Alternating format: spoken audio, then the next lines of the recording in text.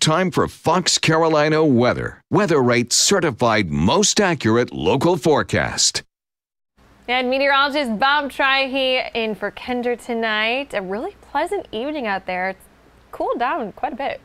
Yeah, you don't want to say cool down to people out in the Midwest and the Rockies where it's below zero, the snowflakes are flying around, so it's cool. You know, it's nice for us, so it could be a lot worse.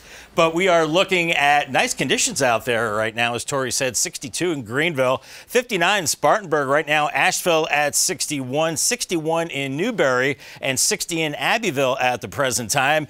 And looking at I-85 at the 385 interchange, things are dry. We've got a lot of clear skies for some, but for others, we're looking at some clouds. And it's possible we could be looking at a little fog tomorrow morning. So by 9 a.m., looking at 60, maybe a little foggy. That burns off, and we're going to be looking at highs into the middle 70s by the afternoon hours. Now about Hurricane Zeta, packing winds of 80 miles per hour. This has been the case for the last several hours as it continues to move to the north and west, likely making landfall near Cozumel, maybe Tulum, and across the Yucatan tonight. It reemerges into the Gulf of Mexico tomorrow as a Category 1 hurricane, likely making landfall late Wednesday and Thursday morning right around New Orleans, and then the remnant low moves right over the top of us Wednesday and Thursday. So as we go through your Wednesday, we'll start to pick up in intensity of those showers and thunderstorms. And I think as we go into later Wednesday night on into Thursday, that's when we have a better chance of seeing some of that heavier rain, maybe some minor flooding as well. So we'll have to watch out for that,